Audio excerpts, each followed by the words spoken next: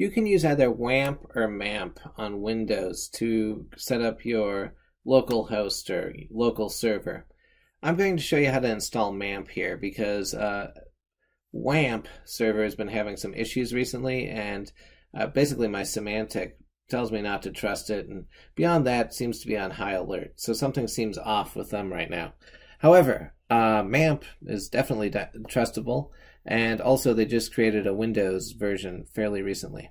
So the first thing you need to do is go to mamp.info/en and then /downloads. If you just go to MAMP, you'll find it soon enough. Type MAMP into Google and click on MAMP and MAMP Pro.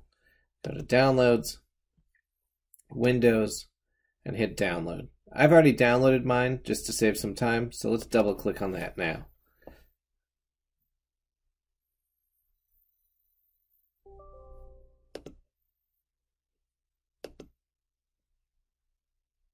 Click through the wizard here. You can deselect MAMP Pro, we won't need that. Of course you accept the agreement without reading it. Click Next. Setup will install MAMP into the following folder. It's probably good that it has its own folder, so leave it like so. Setup will locate the program shortcuts in the following, whatever, all this jazz.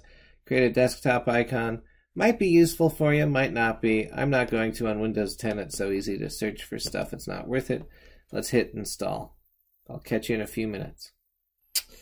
Alright, we'll click Finish.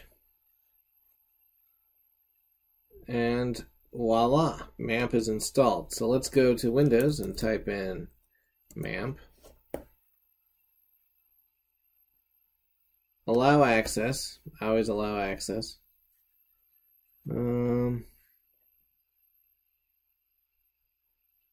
Allow access.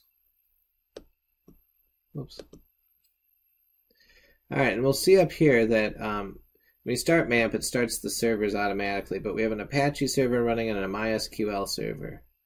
Now if we click on Open Start Page, we'll see that it gives us a bunch of information about our server. It's on localhost. MySQL is on port 3306. And a bunch of stuff that probably doesn't make, well, it doesn't make much sense to me, to be quite honest, because I'm not, because it's not that important. So, but let's go back here and go to Preferences. All right, start servers when starting MAMP, that's good.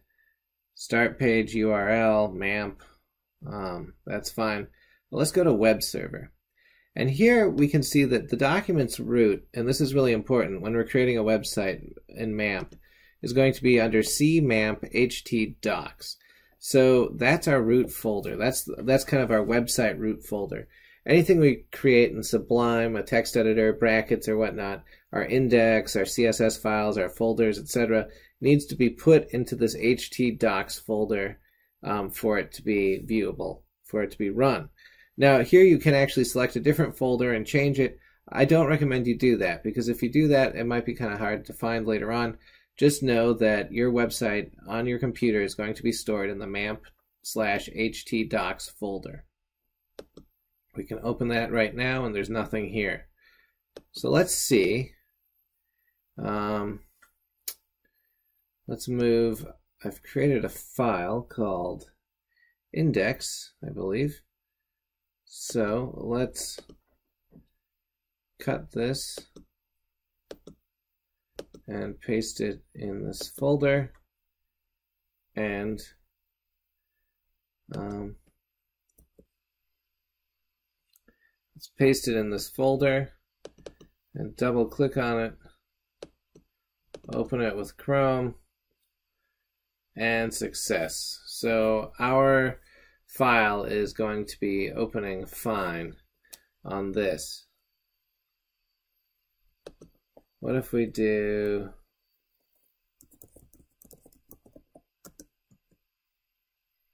just type localhost up here, which is our server name, you'll also see success. So it's loading correctly. This is our index. It's in our MAMP htdocs folder. And voila, we have a server running on our machine. The reason we're doing this again is so that you can run JavaScript from your machine without having to upload it all the time to the internet and test it on there. For security purposes, your browsers won't run JavaScript that's on the machine. Thanks for watching, and nice work.